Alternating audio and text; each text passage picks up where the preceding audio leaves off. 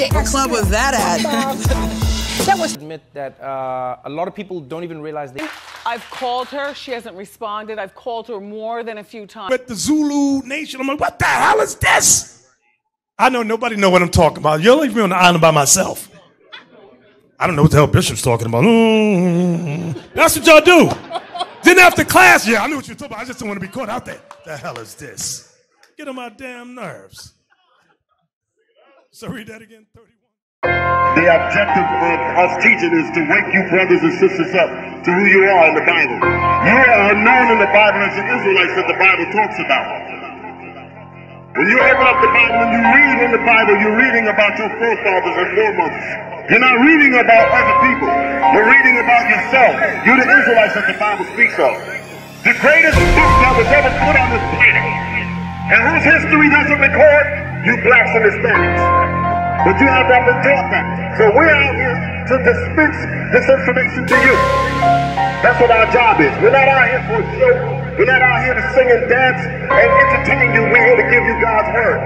Because our people have been taught lies on the Bible. I can tell they jealous, ain't nothing they can tell us. They say I'm overzealous, hell no, you just rebellious. Put these heathens up in fetters, remember how they did us. Oh no, I can't forget it, we gon' make their ass regret it. I've been holding on to wisdom, ever since I met her.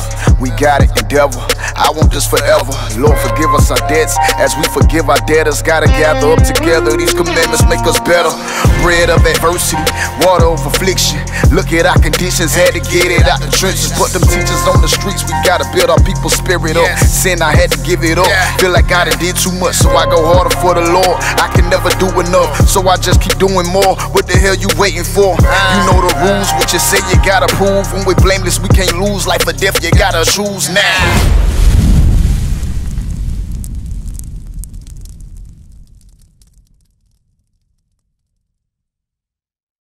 John 8:32. Bring it up. You understand? Because we know our people got a lot of questions when it comes to God that you're not getting answered. You understand? And that's what we out here for. We out here to answer questions and show our people the truth. Show who our people, who we are, and who God is. Watch this, read. John chapter 8, verse 32.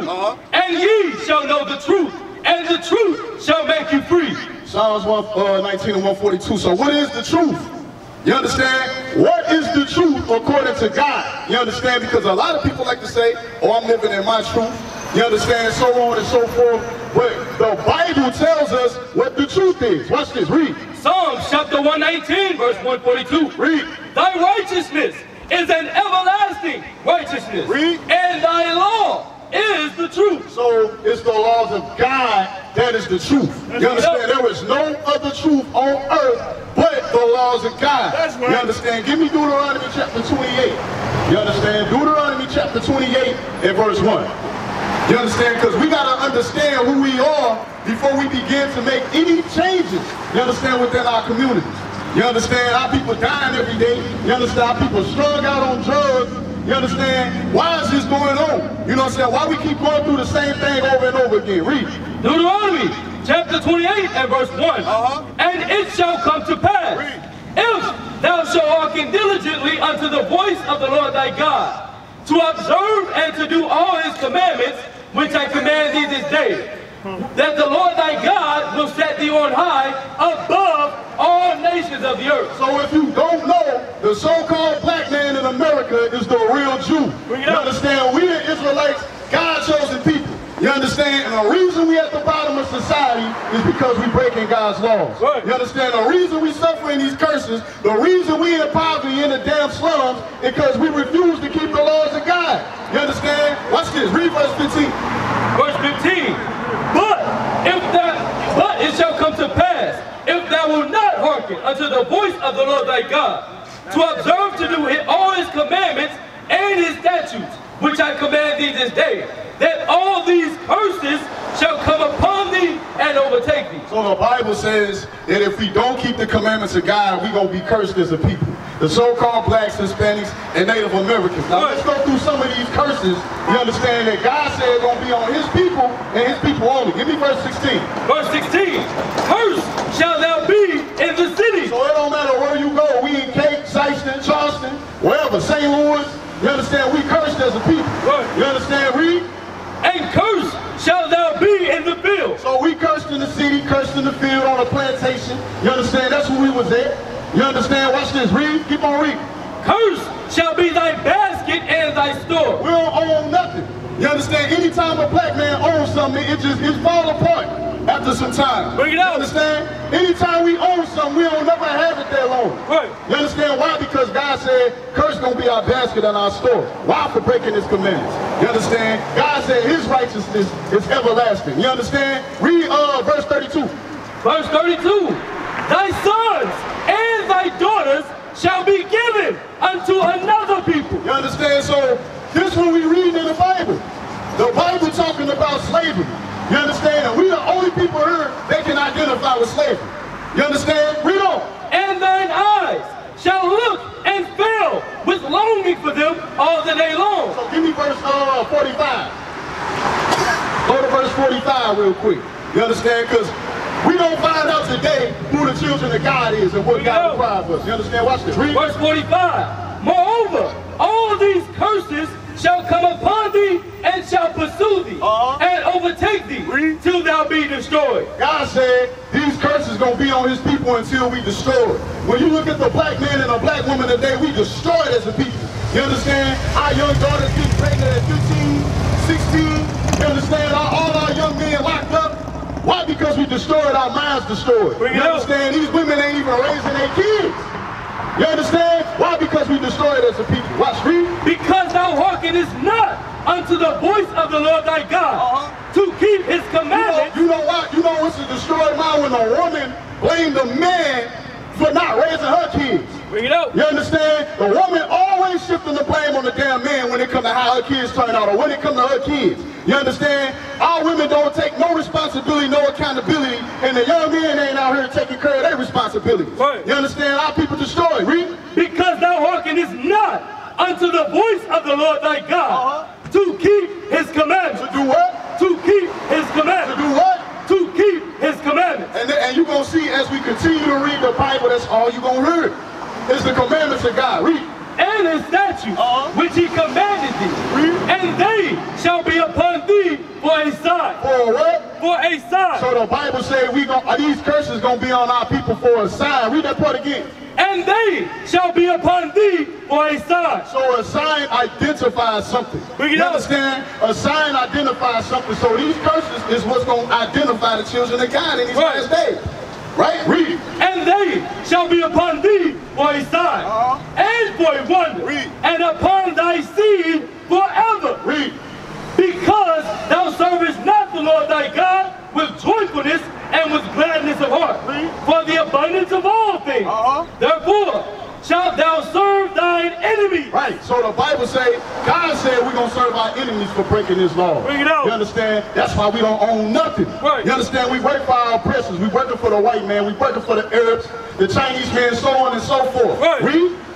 Therefore shalt thou serve thine enemies, which the Lord shall send against thee. Read out. In hunger, and in thirst, and in nakedness, and in want of all things. And he shall put a yoke of iron upon thy neck until he have destroyed thee. So who put these yokes of iron on our necks? You understand? Who did that? Bring it out. God said it's going to be your enemy to do that. That put these yokes of iron on your necks, right? Read that again. Read that verse again, verse 48. Therefore shalt thou serve thine enemies, which the Lord shall send against thee, in hunger, and in thirst, and in nakedness, and in want of all things. And he shall put a yoke of iron upon thy neck until he have destroyed thee. Give me verse 65. You understand? So God said all these curses going to come on his people for not keeping the commandments. And that's what we refuse to do.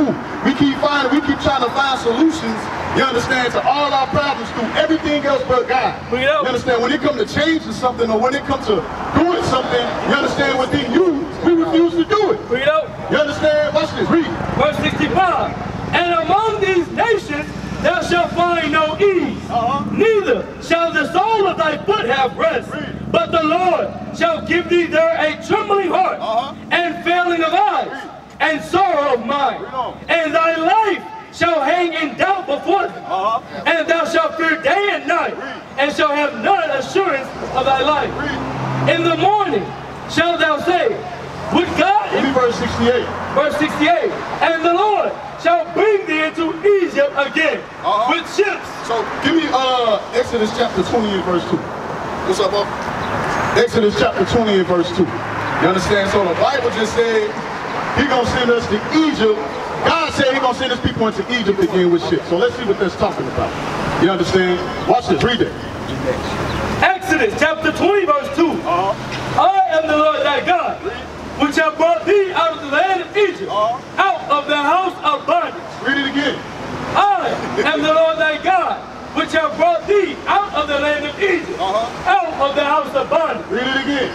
I am the Lord thy God, which have brought thee out of the land of Egypt, out of the house of bondage. Hey, bro, over there at the liquor store, man. Come over here and holler at us real quick.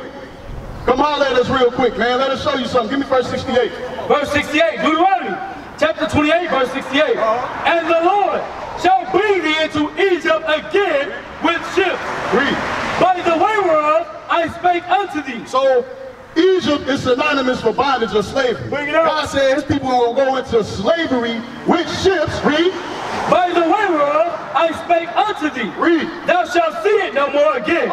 And there ye shall be sold unto your enemies for bondmen and bondwomen, and no man shall buy you. Right, so God said we're going to go into slavery on ships, and when we get off them ships, we're going to be sold to our enemies. Bring it out. You understand? So when we get off those ships, we're going to be sold, we're going to be sold to our enemies. You understand that? Ain't nobody gonna save us out there bondage. Right. You understand? Ain't nobody gonna come redeem us. Ain't nobody gonna buy us out there slavery. That's what the Bible just said. You understand? Give me Matthew chapter, what's that,